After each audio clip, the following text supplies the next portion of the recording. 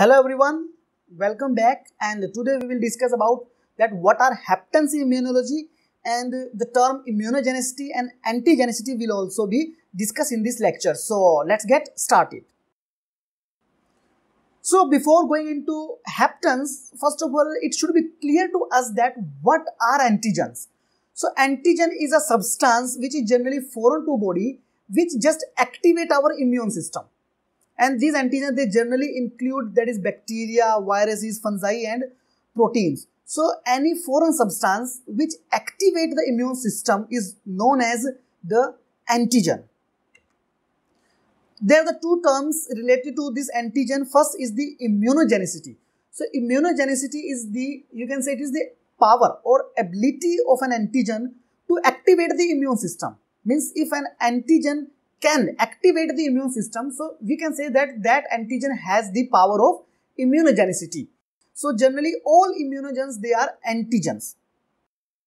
The second term is antigenicity. So in contrast to immunogenicity, the antigenicity, you can say it is the ability of antigen that it can interact with immune cell, but it is not able to activate the immune system. Means when antigen is weak, so that it can only interact with the immune cells, but after interaction there will be no immune response. So that power is known as antigenicity. All antigens are not immunogen. Why? Because if antigen activate the immune system, so that antigen can also be called as immunogen. So that's why we can say that all antigens cannot be immunogen, but all immunogens are antigen. Why? Because immunogenicity is the power to activate the immune system. So if one can activate the immune system, that can also act as antigen. But antigenicity is the ability just to interact with the immune cells, but not able to activate the immune system. So that is known as the antigenicity. Now let's discuss that what are haptens. These are also called as sometimes incomplete antigens. So as I told that some antigens, they can only interact with the immune cells, but they are unable or they cannot activate the immune response. So that weak antigens, these weak antigens are known as haptens or sometimes as incomplete antigen. Why? Because they are not able to activate the immune response. They can only interact with the immune cells, but they cannot activate the immune system. So these weak antigens are known as haptens. But how we can make these haptens immunogenic, means how we can able these haptens or weak antigens to activate the immune system. So generally for this, we attach these haptens with certain carrier molecules.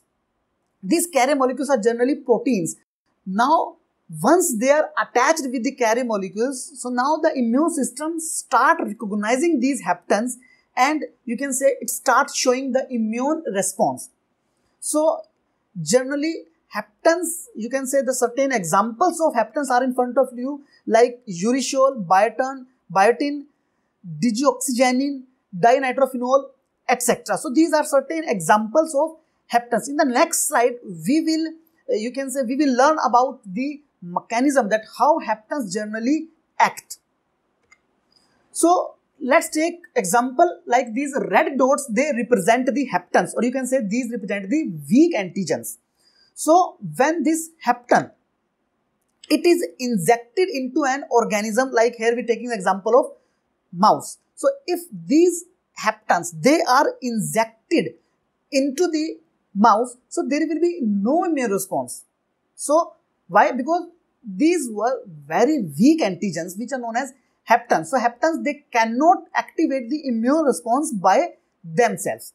But how we can make them immunogenic? So in this case, if these haptens, if these are mixed with, or you can say if these are attached on the carrier molecules, which are generally protein molecules. Now this hapten and the carrier molecule complex, if now this complex is injected into the same organism, so after injection, now there will be production of three kinds of antibody inside this animal. First antibody, they will be against the carrier, because this carrier was also protein. So antibody against this carrier will also be produced. second kind of antibody will be against these haptens, because either it was, you can say, although it was weak, but it was antigen. So the antibody against this hapten will also be produced. And third type of antibody will be against this complete complex, that is hapten and carrier complex. So in this way, the antibody against hapten will also be produced. As you see in case of second kind of antibody, these are specific against hapten. So now you can see that the hapten which was not able to activate the immune response with the help of carrier molecule, now it will be able to activate the immune response. So that was all about that what are haptens and what are the basic term immunogenicity and antigenicity, and how these haptens can be turned into immunogen, or you can say how they are turned into that substance which can activate the immune system. So that was all about the haptens, and that's all for today, guys. Thank you very much.